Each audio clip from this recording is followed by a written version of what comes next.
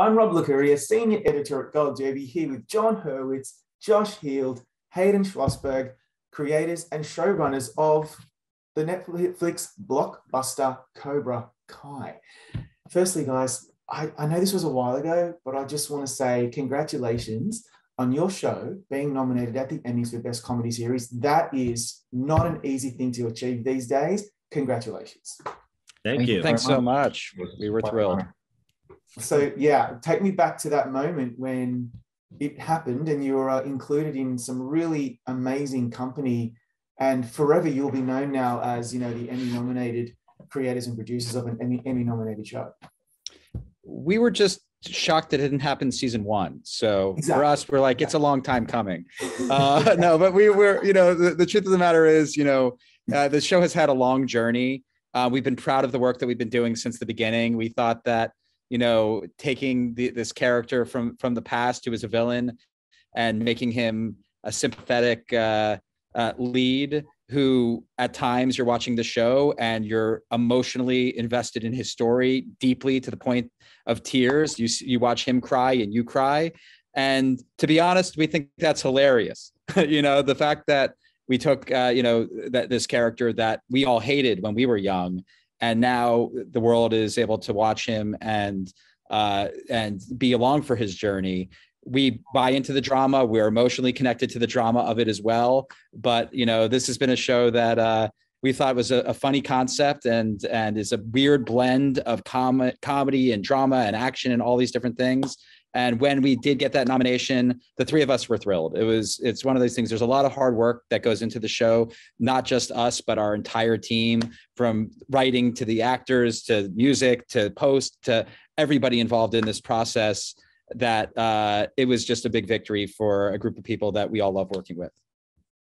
Yeah,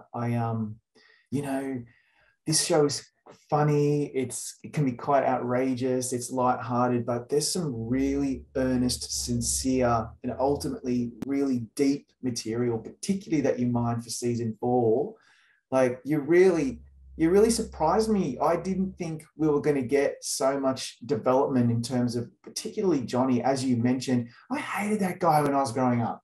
And I just think William Zabka does such a beautiful job of that character. I felt like there were 3 really important narrative arcs throughout the season. And I was trying to boil it down. And I think the first one is that, that acceptance of each other's differences and being stronger together. Who's right? Is it Johnny who wants to fight and strike back, or is it Daniel who wants to be diplomatic and sit back and diffuse? So I love that. Did you think, guys, that this was an important thing to establish for the 2 main characters, how they're together, then they're apart, and then of course at the end they realize they have to be back together? It's the only way forward. We look at our seasons as each season of our show is kind of 2 seasons in one. Our midpoint is its own journey to get there. And if you look at every season of Cobra Kai, it's the same thing. In season 1, it was Miguel going from 0 to defeating his bully. That's the first half of that season. And then where do you go from there? And we try to do that every season to upend the speculation in terms of where is the season going to go. There's enough cliffhanger storylines and headspace that the audience can infer where we might be going for a portion of the storylines or a portion of the season. And for going into season 4, the big question is, now that these guys had bowed to each other and seemingly had gotten to a place of being ready to bury the hatchet, what is that relationship going to be like? And we wanted to evolve it and devolve it over the course of those 5 episodes. But we also need wartime, compatriots, and you need to find the enemy of your enemy is your friend. And sometimes it's more than that. And sometimes it's really, both of these guys learning to actually put aside some of their hangups and actually look each other in the eye and saying some of the things that it does take a whole season to say. There's the moment of let's do this because we're feeling the adrenaline. And then there's the moment of let's break up because it's not going so easy. And then there's the moment of let's acknowledge, or at least begin to acknowledge, some of what's going on with us. And we wanted to explore that and every aspect of that over that season. Yeah, it's that yin and yang of the 2 of them together that they come to blows and then they're back because they know they are stronger together.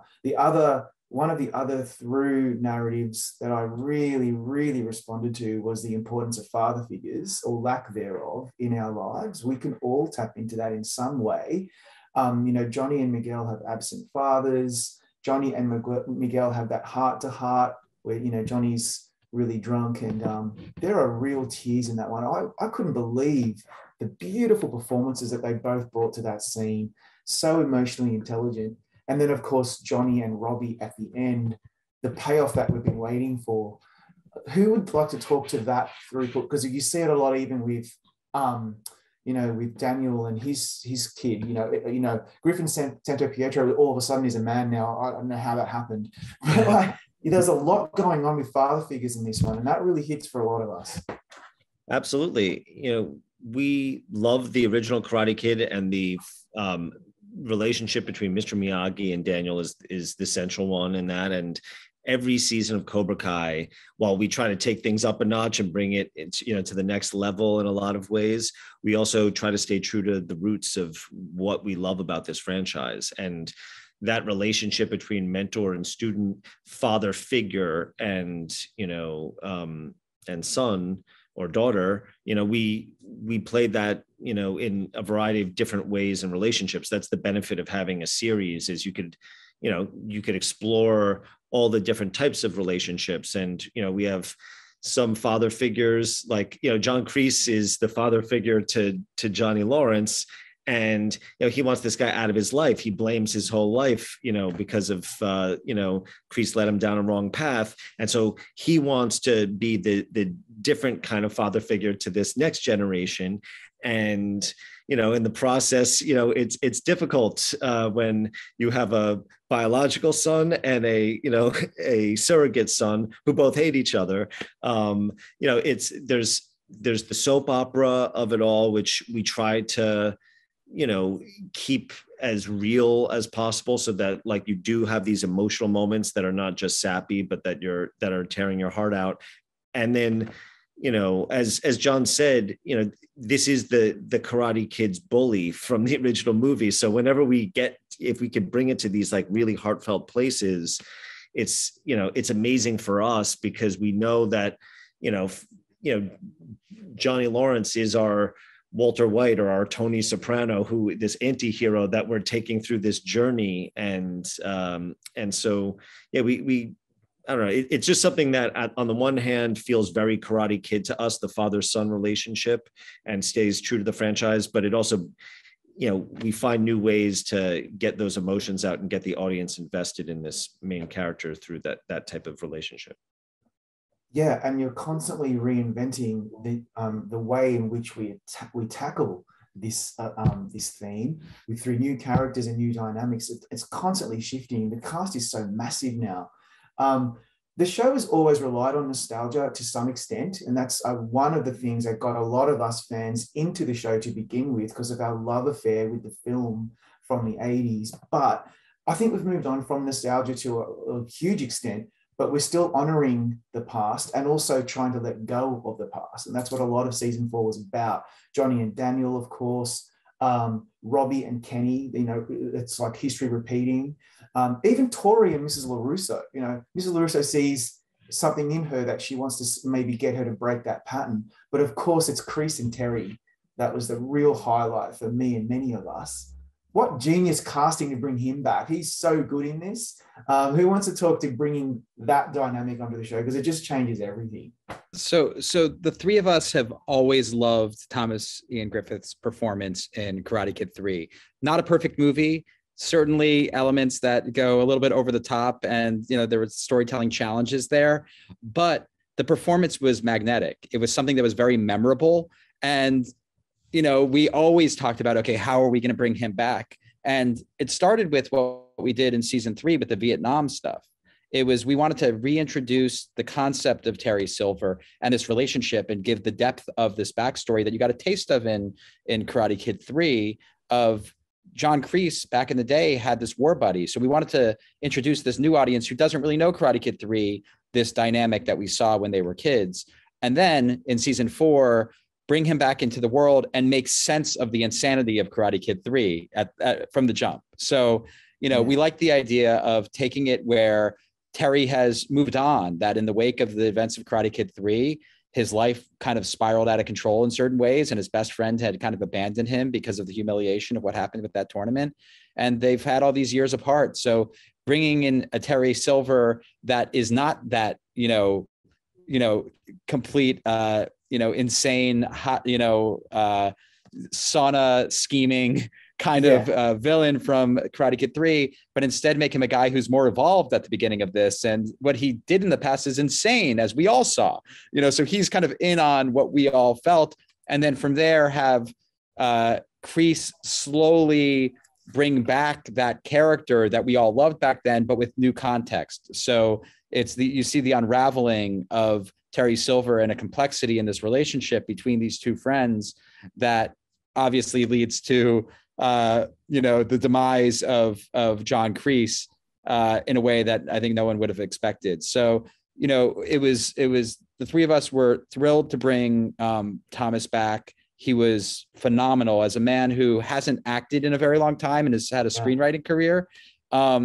He's as good and as prepared of a performer as we have on the show. And I would also just having John Kreese have a peer, it really adds to the generational aspect of the show, because you have, these ex-Vietnam guys, who are talking about the past, then Johnny Lawrence and Daniel LaRusso, the middle-aged kind of characters going through their crisis. Then you have your teenagers. Then you have the younger teens, in middle school. So this season really felt like it's becoming at every age, the challenges that you're going through, and everybody's a mentor to somebody else and is going through kind of a different crisis, but in a different age group.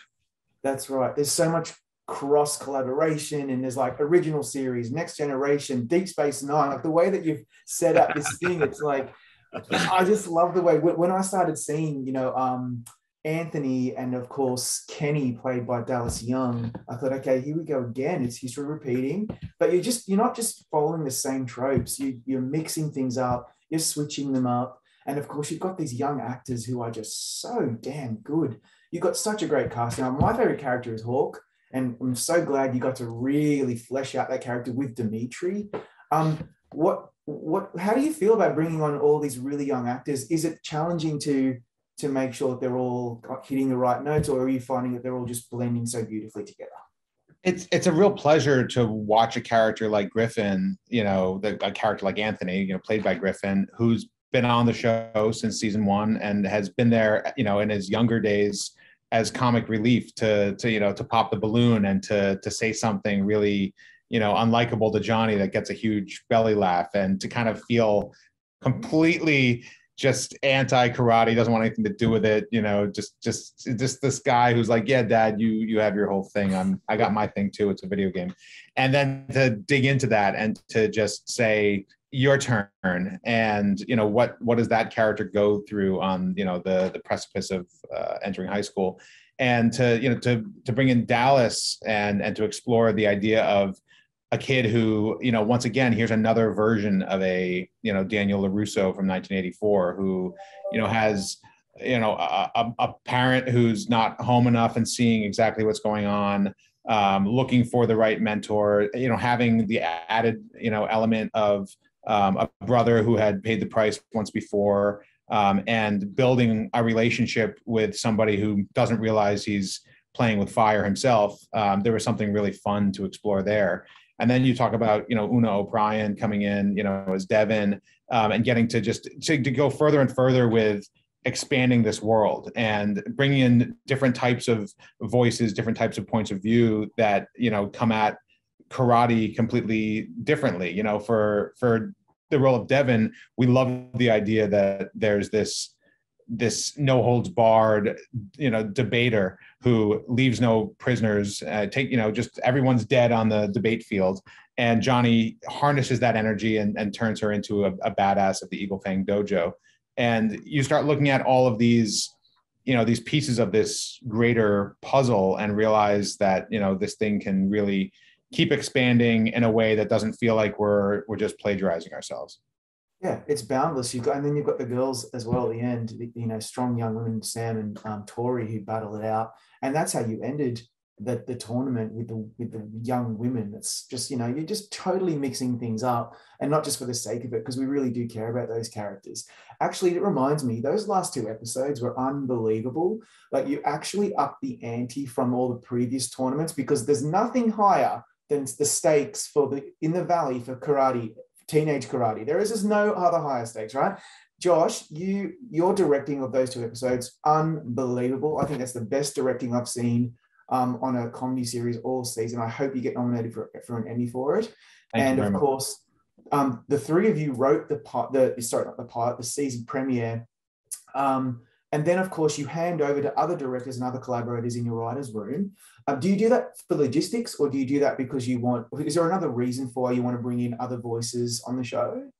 Well, it's a combination of everything. I mean, we can't, it's a lot of episodes to start. And then over the course of years, we've gotten to know writers that, our writing staff is, stayed, pretty consistent with new additions coming in every year. And so we've reached a point where, we have a whole team of people that are invested in these characters and their storylines, and everybody wants to, get involved and contribute to playing the fate of what happens to the characters. So it's the last episode, though, those last 2 episodes are, some of the most complex structurally that we've ever dealt with. And it really, there's a whole team of writers, that are involved in trying to figure out like all these different payoffs. When you look at the prior tournaments, obviously in the original movies, it's just Daniel LaRusso that you're invested in, and everything is connected around him. And in the first season, it was really Miguel and Robbie as the main characters that you're following with a couple supporting. Now by season 4, there are so many different storylines that you're invested in, and we have to pay off so many different things and different relationships to shoot that. There's a lot of impressive things that, Josh did in terms of capturing, the stunts and interesting visuals. But probably the biggest challenge is just all the interconnectivity of all the different storylines.